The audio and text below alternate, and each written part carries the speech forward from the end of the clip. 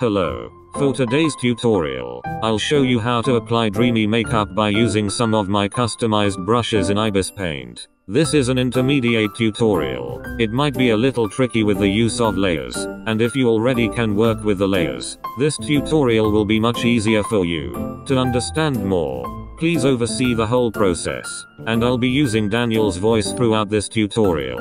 LMAO. The resources used for this tutorial will be shown throughout the process. And before anything else, you may watch my recent tutorial on how to edit smooth bases for your edit, since I'll be already using a pre-made base for this tutorial. Do not forget to turn on the stabilizer tool and the force fade. So starting by adding 5 multiply layers, 1 overlay layer, and 1 add layer with a total of 7 layers. If you are struggling with the use of blending mode layers, this is how you change its blending mode. I've renamed each layer with their respective parts: contour, blush, eyeliner, eyebrows, and eyeshadow. And those are the 5 multiply layers. You can work with only 1 multiply layer if so, or merge everything down if you're already done with that particular layer, as long as it has the same blending mode. The overlay layer for the highlights and the add layer for the highlight details. After preparing the layers, you may proceed first to the first layer, contour, using the color drop tool. Place it over to the midtones of your reference,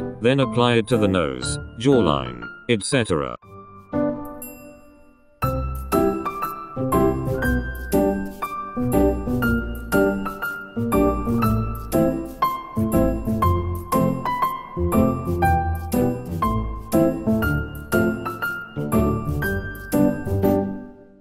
Once you're done with the contour, if you think it's too visible or vibrant, you may decrease the layer's opacity, which goes the same with the upcoming layers. Next, apply the blush on the cheeks over the nose using a reddish or pinkish color. To copy the iconic blush of Bella, erase the upper part of the blush to create a concealing shape under the eyes. Then slightly blur it by using a blur tool. You may also apply the lip tint as well.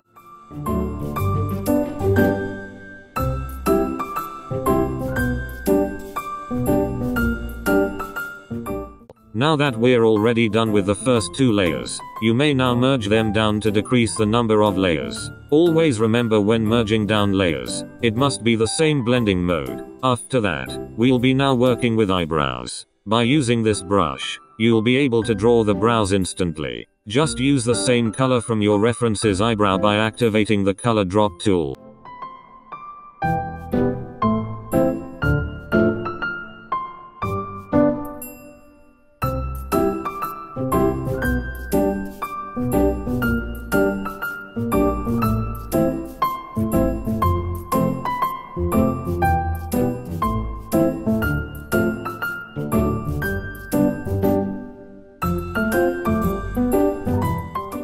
Then merge it down since you're done with that layer. Moving forward, for the eyeliner, apply some thick stroke to the lash line. It doesn't matter if it looks terrible at first, since we would be adding some shape by erasing it.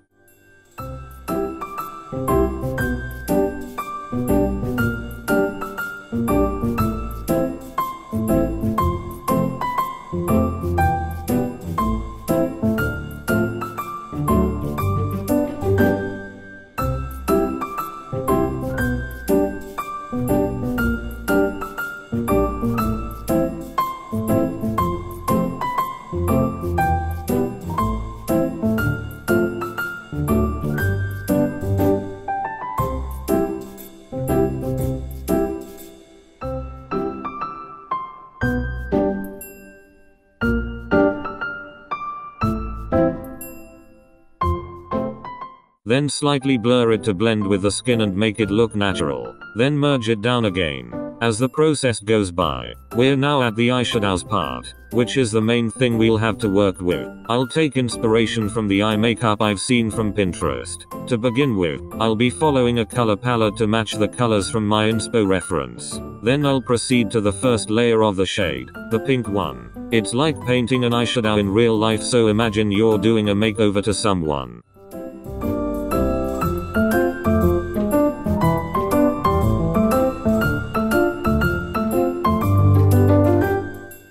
If you are done with the first layer, you may add another multiply layer for the second shade of the color, then proceed to apply and achieve its gradient effect. Then use the same process for the third color, and do the same thing for the other eye, and I'll be cutting that part through.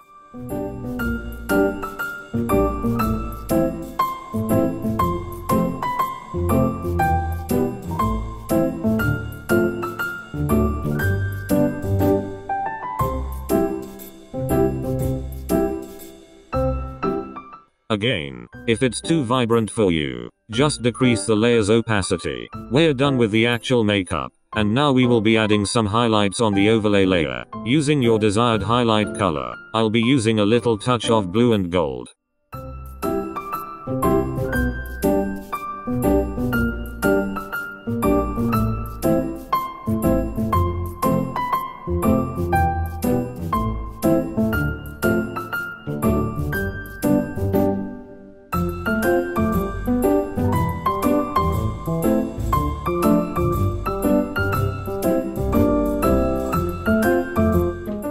Apply it to the nose bridge, chin, philtrum, eyelids, and any highlighted face area.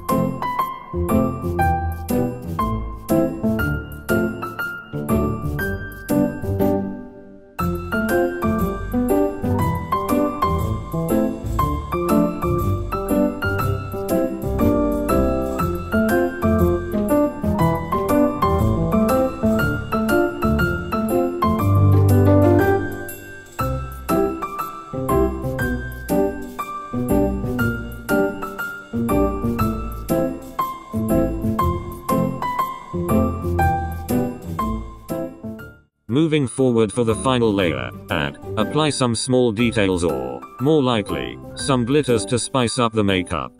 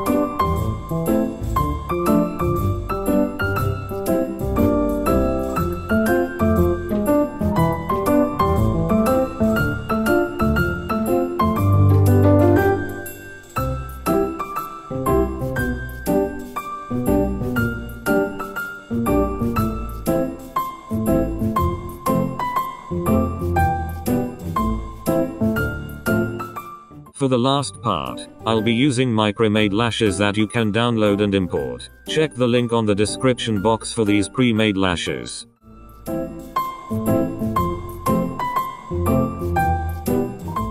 And now you're done.